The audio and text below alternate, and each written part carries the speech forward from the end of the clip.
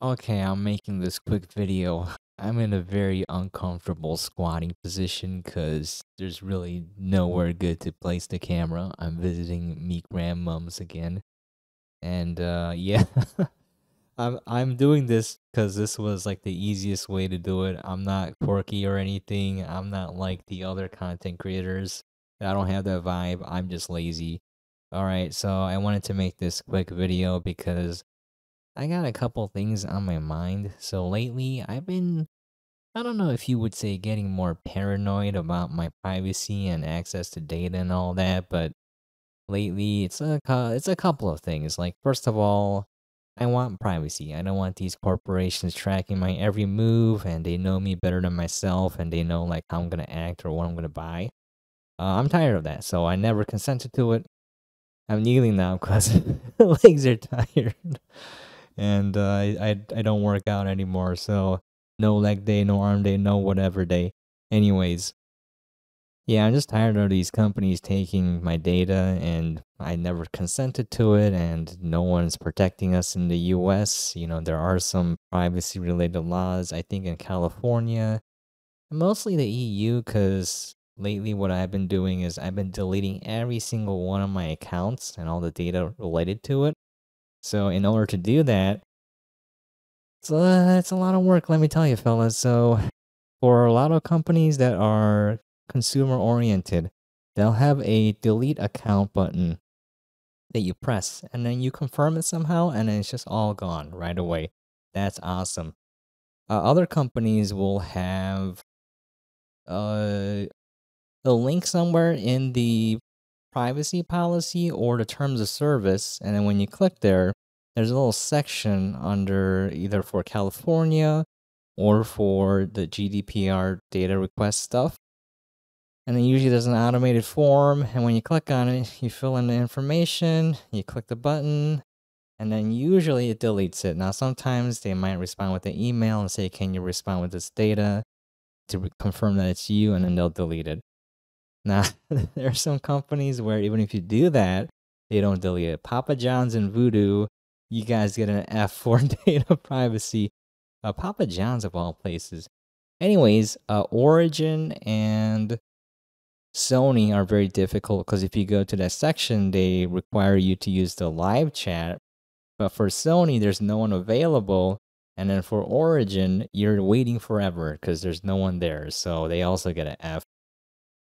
But yeah, there's some companies that you just can't delete your data for, and I'm not naive. In this day and age, I know that even if you submit these data requests, data deletion requests, right to be forgotten, whatever you want to call it, um, I know that might not necessarily delete your data, you know? Like they might delete your account, but then they might just keep all that data because it's valuable. I get that. But I would like to kind of tie up loose ends for 2023. And I've been going through, and I have hundreds of accounts using different emails. Each of them have different passwords. I'm kind of paranoid when it comes to that kind of stuff. So it's been a pain, and there are a few accounts where I go back and they didn't delete it, and it's kind of weird.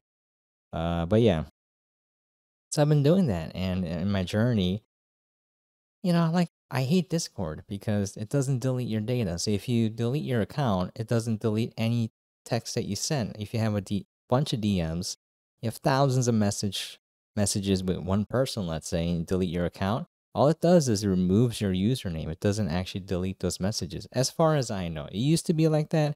Maybe it changed with Microsoft buying Discord, but I don't know. Probably not. So also, the original founder of Discord, was a super shady guy who did the same thing of violating people's privacy, lying about not selling user account data and then selling it. So, you know.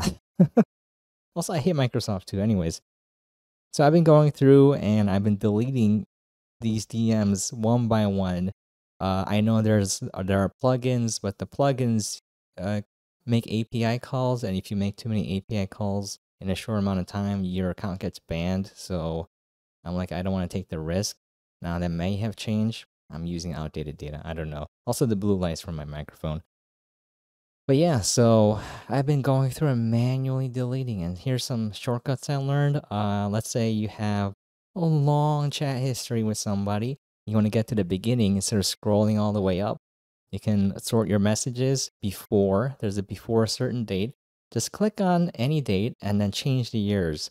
So, like, go down 1 year at a time until no more messages appear, and then go down, 1 month at a time until no messages appear, and then click that message, it'll be near the top.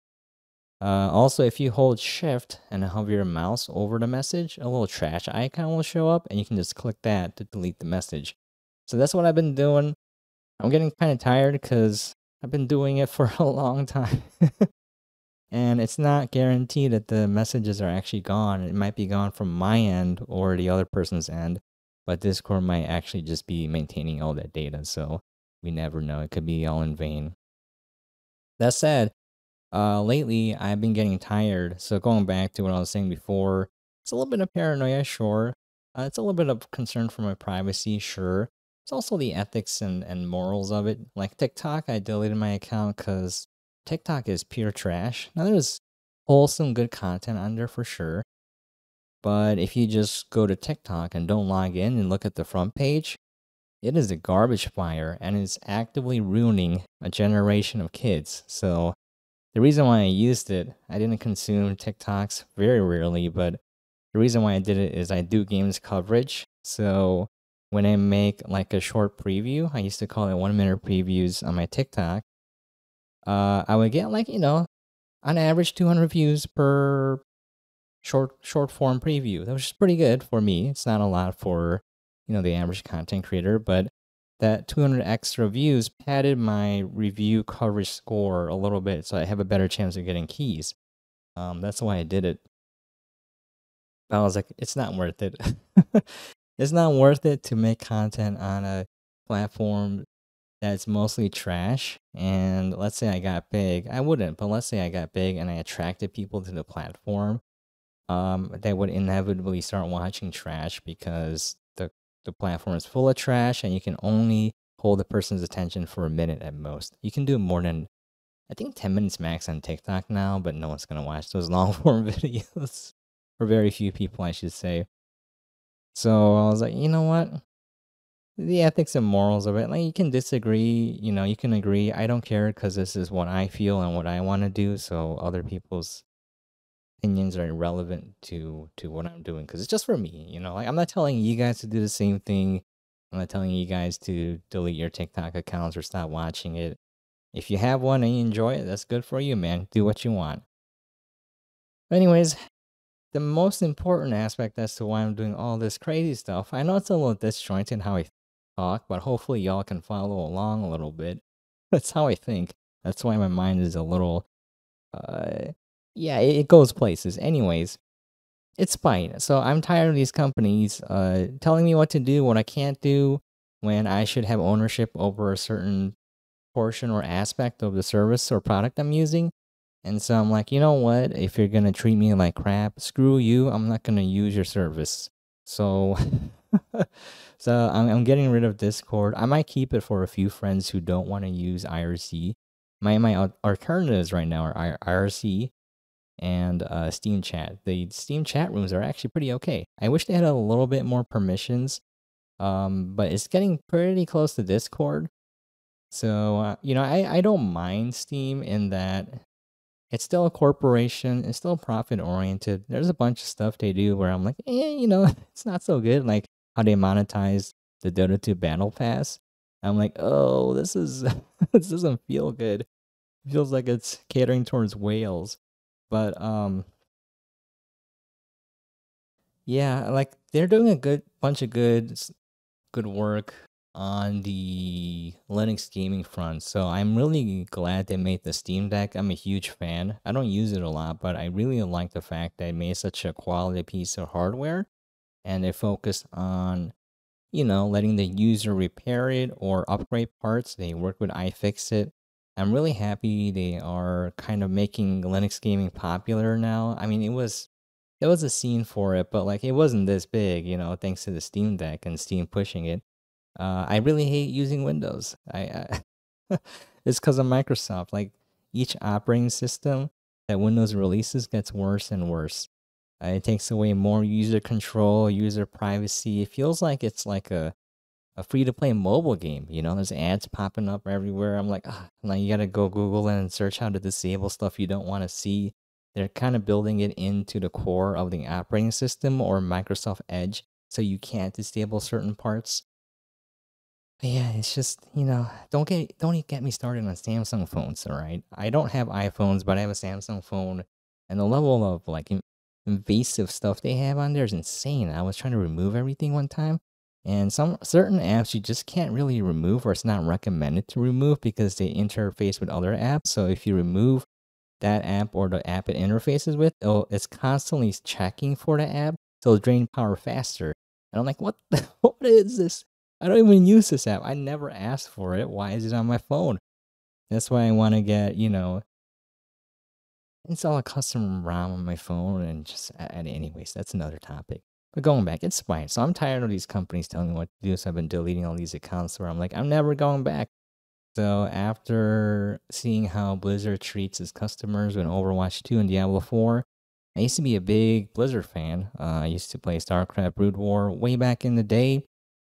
I enjoyed Warcraft 3 a lot and Frozen Throne, but I played Dota 1 most of the time. And yeah, it just got worse and worse and worse. And I'm like, I'm done. I don't care, you know, if other people are playing the game. I don't care if there's good aspects to it. The company itself, the core of it is rotten and it won't change. Even with the Microsoft buyout, it's not going to change. So I deleted my account. I have so many skins in Overwatch on that. Yeah, so many memories. I just don't care. I'm at the point where I'm like, hey, you need to start catering toward me, or I'm just gonna move on. And for them, I don't matter because I'm just one consumer, right? But imagine if everyone did that, then they would start changing their tune, and that's what it takes. So when people stop playing Diablo 4 in droves, they're like, oh, we got to make some changes. And then when people start playing World of Warcraft retail in droves, they're like, we got to make some changes. So this is what it takes. And the problem is people have very short memories, and they're willing to forgive these corporations mistreating them and actively throw money at them. And that's mind-boggling. But again, y'all do whatever you want. This is just for me. So yeah, I'm deleting all my accounts. Another thing is, I'm not really present in the present because you're always checking these things. You're like, I gotta check my notifications on social media, email, games. You're always playing games, consuming content. You're not really in the world. And I understand some people's lives are tough or undesirable, and some people's lives are really, really rough. But, there's a lot of good things out there that we're missing because we're not actually living our life, you know, in the real world. We're always consuming something, living in a fantasy world. And yeah, I don't want to do that anymore. Yeah, there's a lot I want to do before I die. And you never know when you're going to die. And your life can be very short. You never know. You can't control it. So I'm like, I don't want to waste what little life I got. Playing EVE Online for forever, until server downtime. That's what I used to do way back. But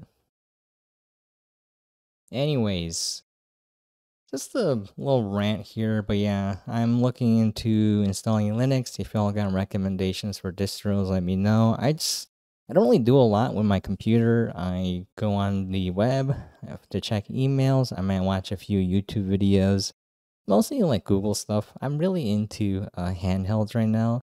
Like, the little Chinese emulation handhelds, like the Retroid Pocket 4 came out. Retroid Pocket 2S Metal Edition came out. Miu Mini Flip is going to come out soon. I think the Aya Neo Pocket Damage is coming out soon as well. The Ambernic RG35XX Plus horizontal format is coming out. What else? Yeah, like I watch a lot of Retro Game Core with Russ. I like his channel a lot. Taki Udon does pretty good videos as well. I'm sure there are a lot of channels that do a great job. I just don't know of them because they don't show up when I search this stuff. But I've been going through all the subreddits. Was it the SBC gaming subreddit, the Miyu subreddit, Ambernick? I've been looking at the Pow Kitties, the what else? The Odin, the Eintech. I don't know how you pronounce it. There's so many companies, and it's so cool. I really like it, and it's not like I want to play games on it all the time. I just really like these devices, and I think there's a market for them in the future to be mainstream. Like just like how Steam Deck really made it kind of mainstream in the US. It was mainstream in other worlds before, other parts of the world. Like the GPD-14, I think was huge. INEO was pretty big. Handheld computing was a thing because in other countries, people mostly game on their phones. And so, having a little computer the size of I guess not really a phone because it's kind of too big, but people would spend a lot of money on their phones, so having like a portable device, made sense. Whereas in the US, people kind of focus on like having a desktop or maybe a laptop. And so I don't know, I kind of want to see more portable handhelds coming from companies, and they're coming out. So ROG Ally is pretty okay, and the Lenovo Legion Go is pretty okay as well. I think we're starting to see more companies get into it.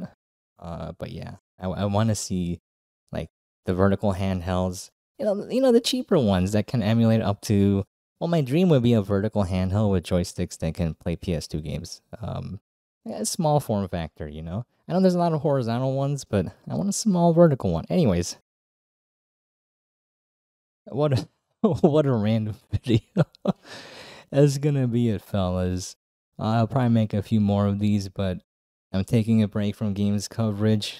Oh yeah, my Invincible video did pretty okay. I don't know why. I looked at their traffic. I couldn't figure it out, but I think I got 1,000 views on that, and it just died all of a sudden. So whatever. Hopefully, anyone that watches this, I hope you get the feel that I'm not really trying to make content. It's more like because I don't edit this a lot. I might like make some cuts where I pause talking too much and it's a little too awkward, or I might clean up the audio a little bit. But yeah, like I'm not trying to make content. I don't know. When I like I struggle with this stuff because I want to do better on YouTube because I want to make money. But like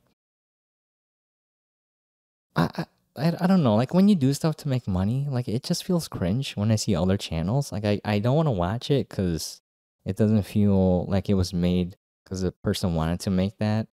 Like even if it's bad, I feel that's what YouTube should be. And now like there's this really high expectation for production level and like just everything, just more polished and stuff. But that's not what I want to make. It would feel disingenuous. There we go. It would feel disingenuous and not real. I'm trying to figure out like my voice where like I figure out what I want to make and how I want to make it and why. But so far this is it. This and games coverage. But yeah, games coverage, I'm taking a break for a little bit. So if anyone sends me keys, I might play on stream, but I'm not gonna make the YouTube previews and make articles and podcast episodes and short form previews, and it's a lot of work, and I just want a break. um, but these type of videos, just my thoughts. I'm putting them out there. But yeah, that's gonna be it. I'm gonna release it whenever I finish recording. But yeah, it's gonna be Christmas soon. Merry Christmas, Happy New Year if I don't see y'all, and I'll catch you guys next time.